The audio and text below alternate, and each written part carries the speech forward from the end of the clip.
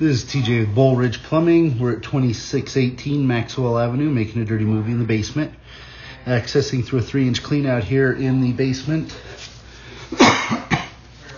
Currently 88 feet out. I can't make it any further. I'm hitting a blockage. Looks like a piece of buildup or roots or something right here. We'll start backing up. You can see the water's going past. I just can't get around this. And I can't really drive it to the low side. So we're going to back up from here. We are on a clay waistline.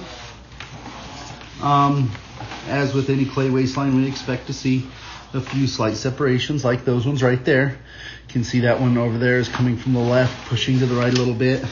Not a major deal. Here's another one that's doing the same thing. And then we expect to see roots like these right here. Honestly, I think it's this one I was looking at. It looks like we may have another line dumping in from the top right here.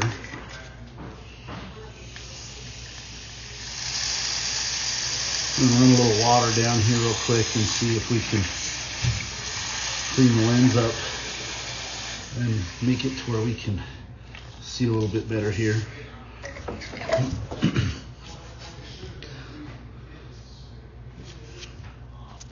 Okay, so yeah, if you look at it, it looks like there's a piece coming in or a hole in the top there. Like we have another line dumping in on top of this. We will take this back and look at it on the big screen and get a little bit better idea what we got going on there. Backing up a little bit more, we got some more roots there. More roots here. Because of the roots, these are pretty minor right here, but we run into a pretty good ball back here. I'm going to recommend that we do a sewer clean on this. And then at that time, the guys will do another sewer camera and see if maybe they can get past that hump that I was running into back there that I couldn't get around.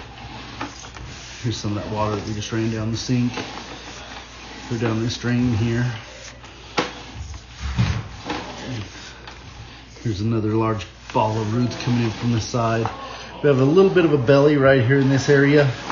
Water's probably about 1/2 inch, 3/4 of an inch deep. We're just starting to impede in the camera lens.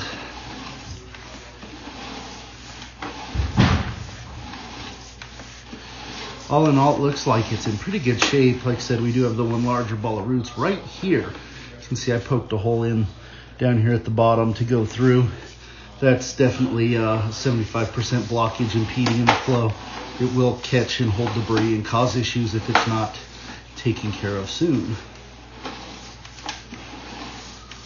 few more roots there.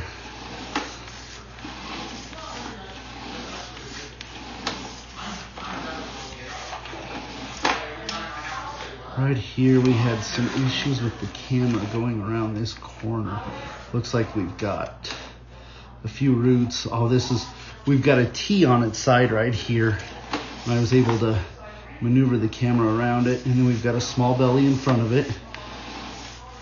And here's our cast iron. Cast iron doesn't look to be in terrible shape at all. And here we come up and out of our clean out. So here's our clean out that we accessed right underneath the water meter in the old laundry faucet down here in the basement.